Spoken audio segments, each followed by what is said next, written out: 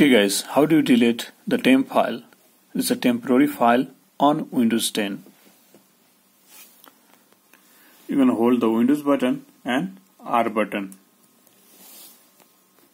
When you press Windows plus R button together, you have this run.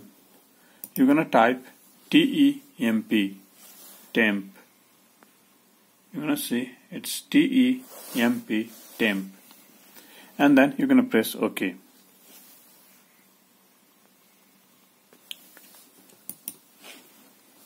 You can see there are lots of temporary files.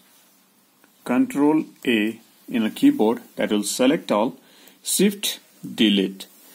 Are you sure you want to permanently delete all these 9 items? Click on yes.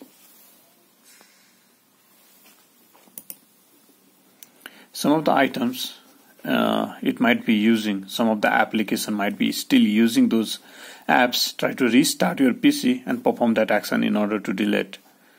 So skip some of the item because these items are currently being used by some of the application. So this is the way how you delete the temporary files and keep your PC clean. So guys, if you like this tutorial, be sure to hit the like button, subscribe and comment. I'll catch you in the next tutorial with another great stuff. Have a good day.